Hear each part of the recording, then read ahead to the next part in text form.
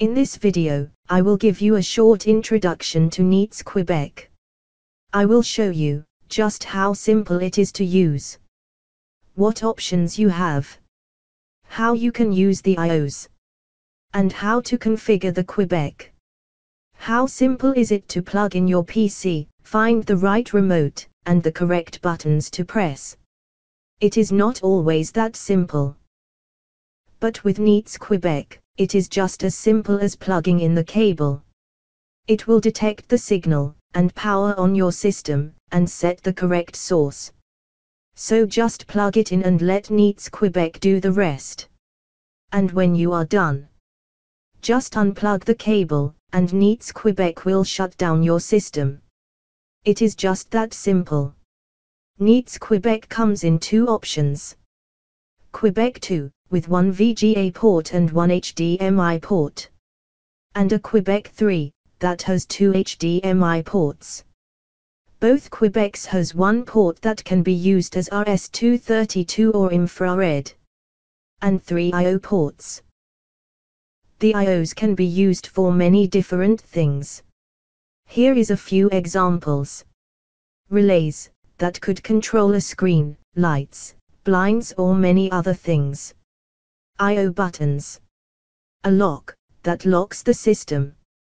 Perfect in classroom setups or other places where only certain people has access to the system. Or motion sensors that could power up your system when somebody is in the room, or shut it down if no movement has been detected for a long time. Now let me show you how easy it is to configure a Neets QueBec in Project Editor.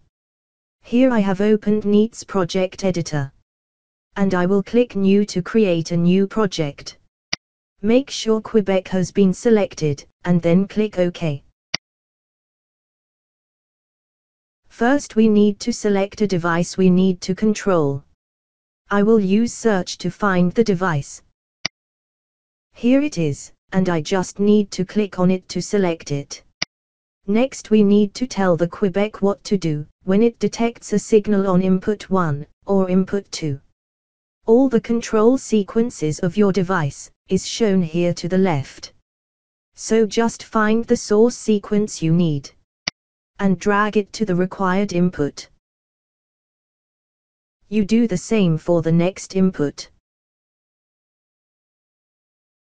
You do not need to add a power on sequence to the inputs, as the QueBec will know if your device is off, and will power it up before a source sequence is sent. Next we need to power the system off, when no signal has been detected. So we will drag in the off sequence.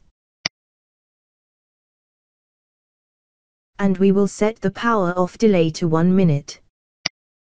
This delay will allow the user to switch a cable to another PC, without the system suddenly powering off. The optional settings gives you additional settings, like add in a motion sensor, I/O buttons and other features. This is not needed in this setup. So all we need to do is upload the project. I have the QueBec III connected, so I just need to click upload. And the project will upload to the QueBec, and it is ready.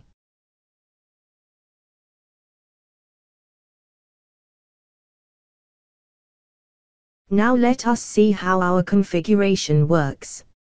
Here we have the QueBec connected, and 2 PC ready to be connected. We plug in the first PC, and the QueBec detects the signal, powers on the TV, and sets the right source. If we plug in a second PC, then the QueBec will detect a new signal, and will give this priority. So it will tell the TV to switch to this source. When you disconnect both cables, then it will wait the 60 seconds for another signal. If there is none, then it will power down the TV.